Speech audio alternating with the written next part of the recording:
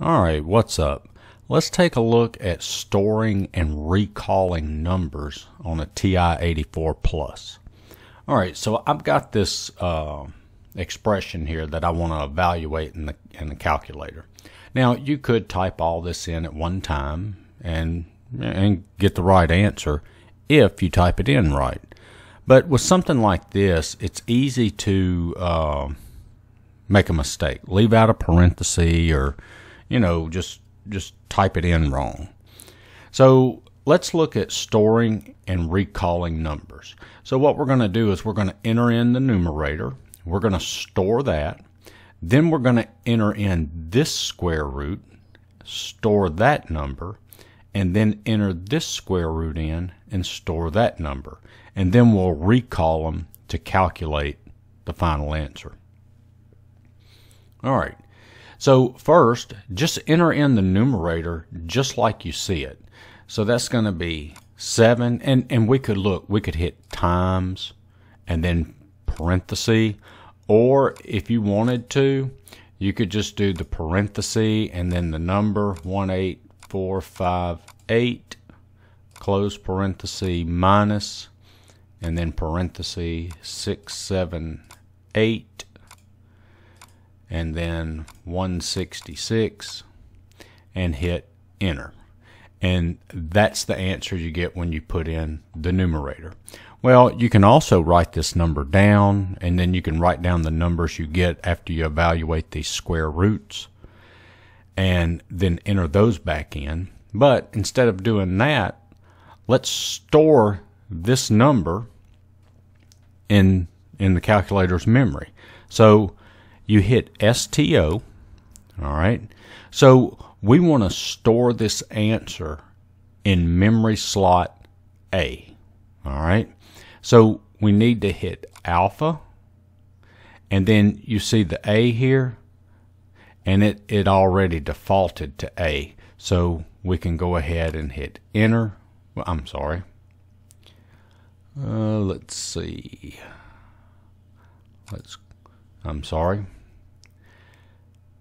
We're going to go to store and then alpha, and then I need to hit A and then enter. And it stored that number in A. I mean, the A was blinking, but you've got to hit the A to store it in A. All right, now let's enter in the denominator.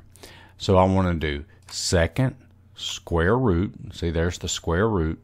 And then I'm going to do 7 parenthesis 6 7 8 9 2 close parenthesis minus, and then 6 7 9, and then I need to square it. There's the square key, and so I hit enter, and that's the answer I get.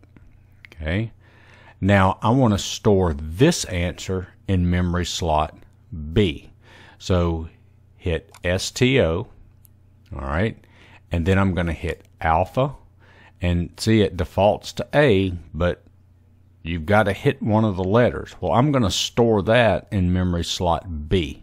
So hit B and hit enter, and so that number is stored in memory slot B. And then let's do the same thing for this one.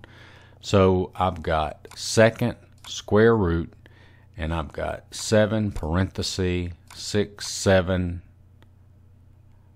6 8 close parenthesis minus 166 squared, and hit enter. And then I'm going to store this, so hit STO and then alpha, and I'm going to store this in memory slot C. See the letters there? So I hit C and enter. So that's stored in memory slot C. So what I would do is I would come over here. I would come over here and I would label this A, this B, and this C, so you know where each number is. Okay? So then what we have to do to calculate this is we just need to come down here and say A divided by, and then in parentheses, B times C.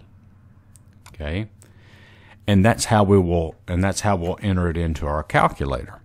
All right, so what I need to do is I need to recall A.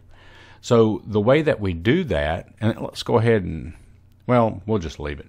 All right, so to recall, you see this RCL here? I need to get to that. So to get to that, you've got to hit the second function key. So I'm going to hit second, recall. And then I'm going to hit alpha. Well, which one do I need to recall? I need to recall A. And so I'm going to hit A and hit enter. And then divided by. And then in parentheses, I'm going to recall B. So second, recall, and then what do I want to recall? B. And so that's here. Oh, I'm sorry. Let's see. Let's go back. Recall. Did I hit alpha? No. Okay, I didn't hit the alpha. So let's recall B. And so hit enter. All right. And then times. And then I need to recall C. So second, recall, and then we hit alpha. See, when I went to do the B, I didn't hit alpha before I clicked this and it took me somewhere else. But you can see I just hit clear and it took me back and I was able to do it. So it didn't mess anything up. Just remember, you're going to have this blinking thing here when it's ready for you to enter in a letter. And so I'm going to hit C, enter, and so there's what C equals, and then I close my parenthesis, hit enter, and there's my solution. All right, so I hope the video helped. Check out my other videos. Give me a like, share, and subscribe, and thanks for watching.